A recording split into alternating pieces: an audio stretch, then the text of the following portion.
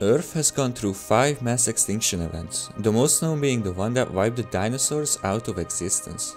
The most likely cause of this event was a massive asteroid impacting the planet. Could we survive if this asteroid were to strike today?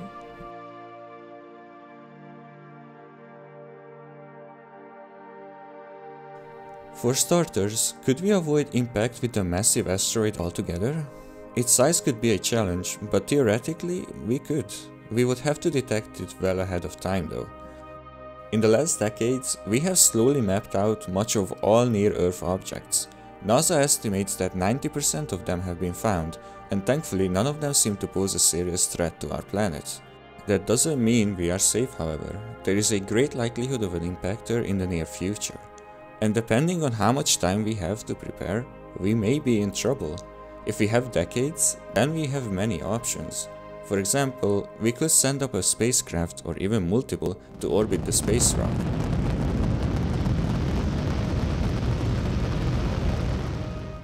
The craft could gently tug and pull on the asteroid, bringing it to a safer orbit. You don't need to understand the physics behind it, just trust that it works.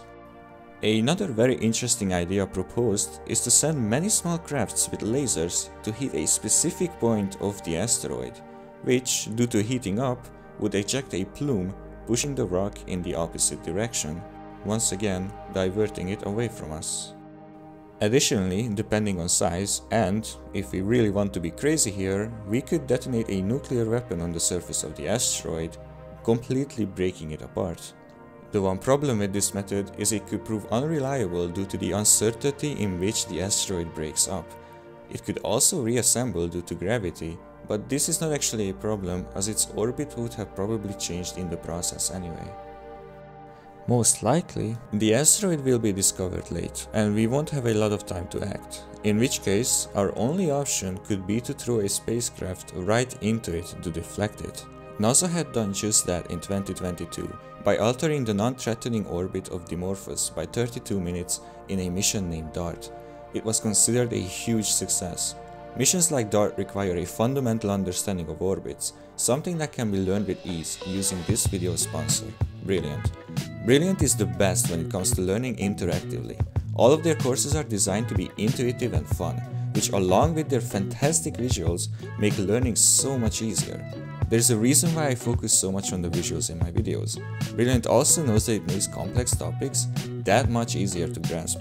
It does not matter if you are just starting out or if you already have a deeper understanding of some topic. Brilliant's content is tailored to the user, allowing you to learn at your own pace from the basics all the way to the advanced topics. Their course on gravitational physics is perfect if you want to know more about orbits and space travel in general. It helped me a lot when it came to understanding how missions like DART are possible. You can try Brilliant for free for 30 days, and the first 200 people to sign up through brilliant.org/worldsinmotion or by clicking on the link in the description will get a 20% discount on their yearly premium subscription. Thank you Brilliant for sponsoring this video. Now it is time. With less than a year, there's nothing we can do. The Cretaceous Paleogene extinction event has just begun.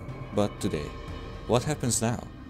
At the site of the news and projected area, people would begin fleeting. This will prove ineffective as we will see in a moment, but that won't stop people from booking out all airlines and mass aggregating at airports.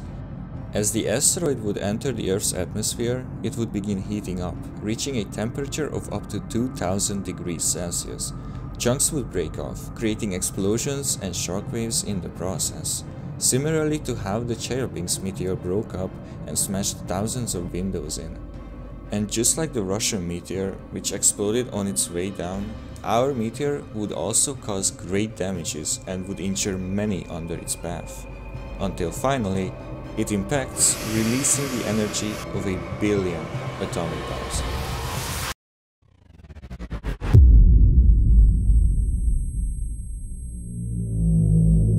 A massive blast wave strong enough to kill anyone within 1,000 kilometers of the impact is generated.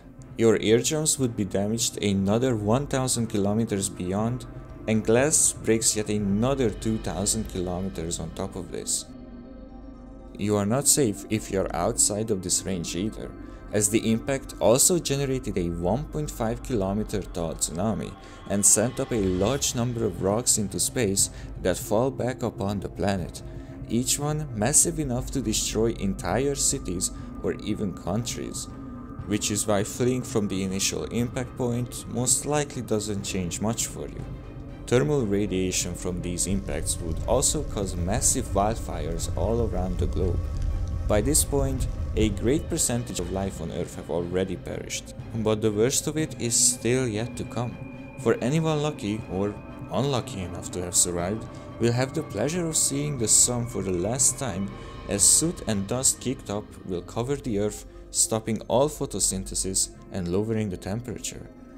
The main impact would also send an earthquake with a magnitude of 11 on the Richter scale through the entire planet, destroying infrastructure in every single country in the world.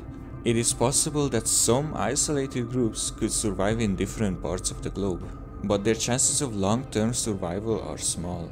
Being unable to grow crops and find drinkable water makes sustaining life over generations extremely difficult.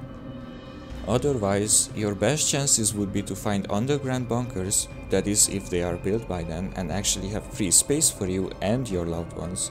If so, and the bunker manages to survive as well, it is only a matter of time until rations will run out.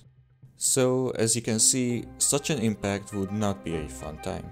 Thankfully, we don't have to worry about such, as asteroids this large are extremely rare, with one impacting Earth every 100 million years. The space rocks that we have to worry about are the ones like the aforementioned Chelyabinsk meteor, which injured 1,500 people.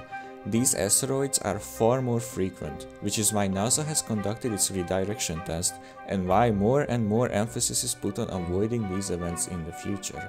The airburst from these meteors can cause billions of dollars of damage, and their impact can flatten entire cities, killing millions. Such an asteroid is the one going by the name of Apophis, detected in 2004. For 4 days after discovery, it warranted a level 4 on the Torino scale, which assesses the threat of near-Earth objects. This was the highest rating ever assigned on the scale. Currently, there is nothing on it with a rating higher than 0, and since then we have learned that it won't collide with us. But it will come close in 2029 and will be visible even with the naked eye from rural areas. But who knows what other undiscovered objects lie out there with a similar or even closer paths. Let's hope that we will be able to detect them in time.